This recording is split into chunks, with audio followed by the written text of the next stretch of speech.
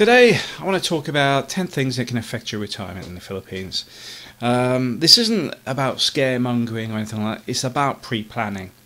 Some of these things you'll be able to plan and make sure nothing happens, and some you won't.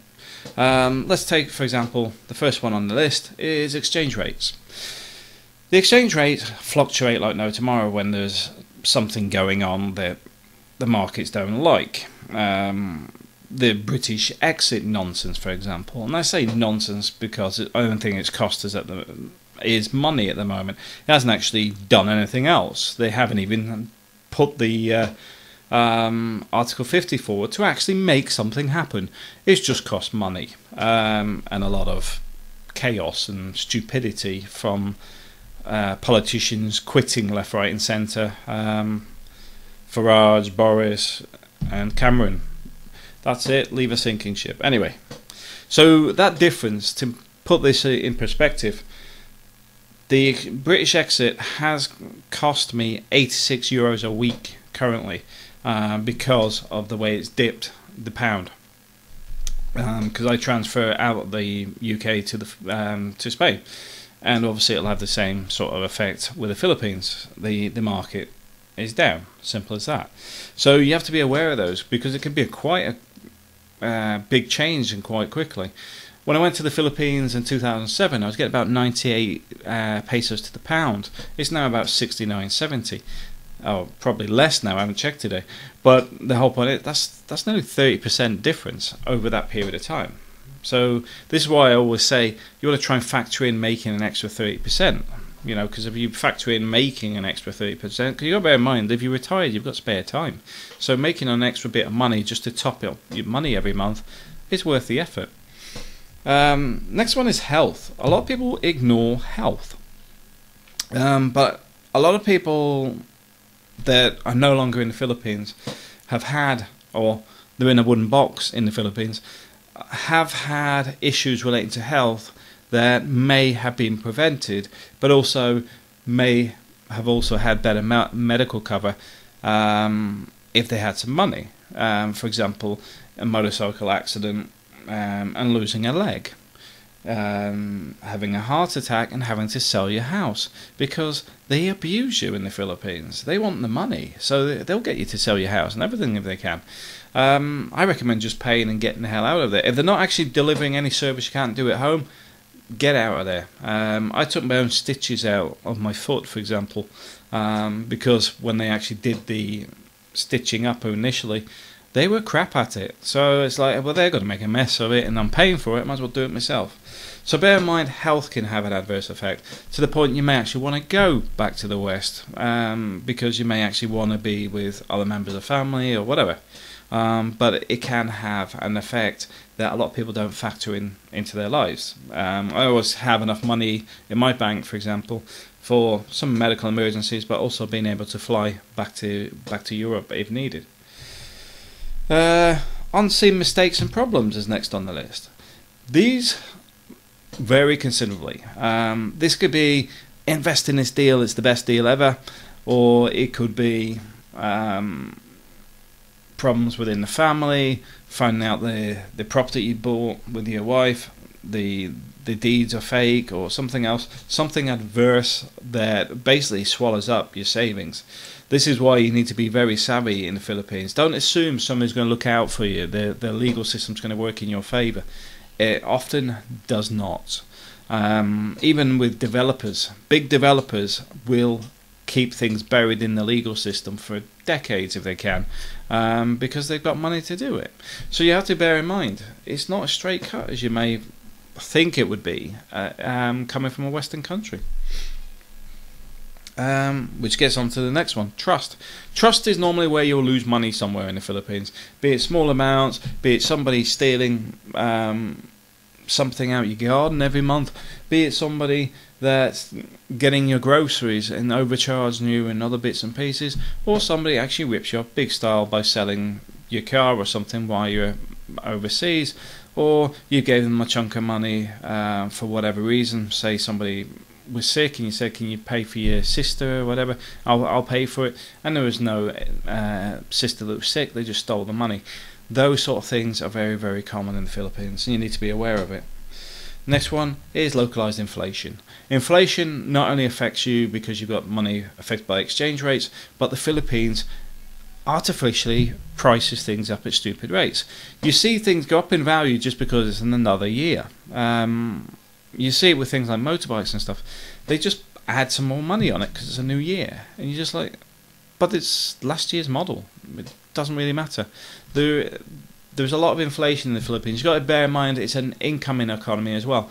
There's billions sent by OFWs that artificially keep the Philippines economy high.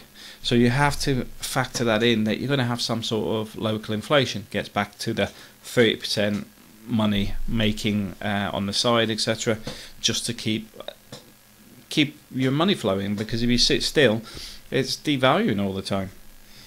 Number 5, one of the most severe ones, is people not having a backup plan.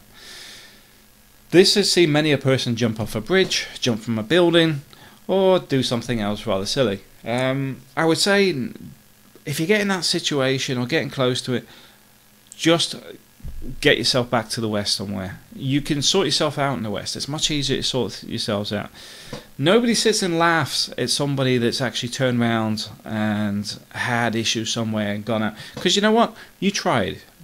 And it's very likely you've had something adversely go wrong anyway. So I would say, do not give up. I would say, go home, get your life back on track, do a year's work or whatever it'll take to get you back where you want to be, and then come back. There is always something that you can correct. Don't assume you're just going to be left there. I've got some friends that have got problems in the Philippines at the moment relating to passports and stuff, because of the way the system's been set up, and they've been struggling to get out of the country because the immigration guys want their payoff for amounts owed, but at the same time they can't make any money because they haven't got their papers, and then it's just crazy stuff. Also, the ex-wife disappeared with a passport. So having a backup plan is important. What do you do if something goes wrong? Do you have a member of family that can look after your stuff in the UK, US, or whatever? I keep my suits and stuff at my parents' address, so whatever happens, I can arrive in the UK in a vest and pants even, and I can start work within a week and get things back on track. But it's all about planning. I keep £1,000 float for the first month in the UK getting back to work. I'm on my brother's insurance, so I'm insured on his car. There's all these little things that I do as a backup plan, and you need to do that. You need to think, because I know many people go, but I'm not going to go back. Everything's going to be perfect. I'm going to get there, going to be sat on the beach with this beautiful woman. She's going to bring me cocktails, and I'm going to sit in the hammock and just sit there. Yeah, if that happens, great. But when a typhoon whips up the beach, and the trees that your hammock was attached to is now 40 foot the other way, be aware, you still need a backup plan. Next one is not what you expected. That's quite common. The Philippines can be a place you love or you hate, or somewhere in between.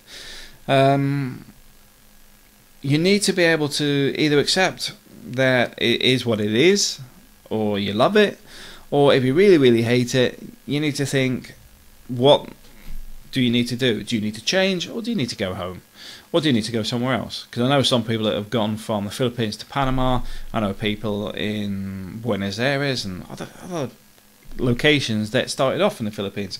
But the whole point is, they started off there, and then after, the 6 months, everything's great. I'm in holiday mode. I love everybody. I love everything. Then they've stuck their foot in a open sewer with that grey water, and you can see the odd dead rat or something in there, plus all the cigarette butts and stuff, and it's all gone over your foot. And then you've got the video key blaring, and neighbours, they're generally annoying, burning fires at 5 PM. You get the smoke come up and go over your clothes and all the little things that get under your skin. That is normally gonna lead to somebody needing to at least take time out and then come back. because everything's fine until it starts getting under your skin.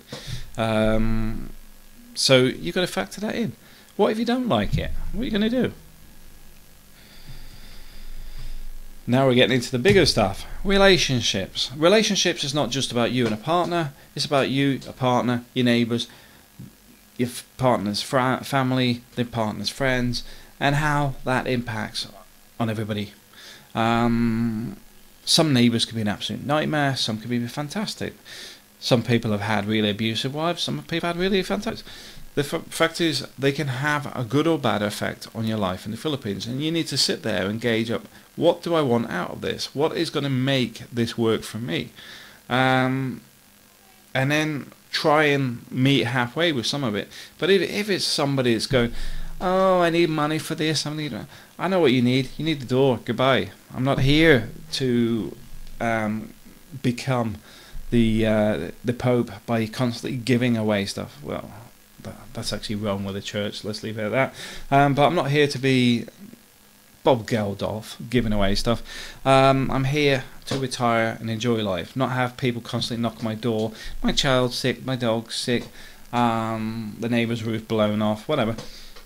You're not there. You're not the saviour. You're not. It's not your problem, and don't let people make it your problem.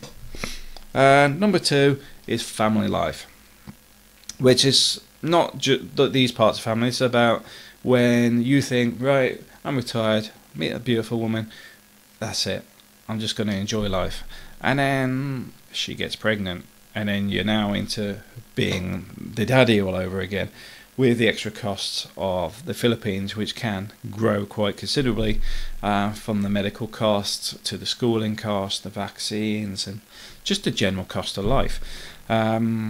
Because I find my kids' costs, they cost as much as I do, with restaurants and stuff, because when you've got things like diapers and all the other bits and pieces, it adds up quite quickly. And the diapers aren't for me, before somebody mentions it.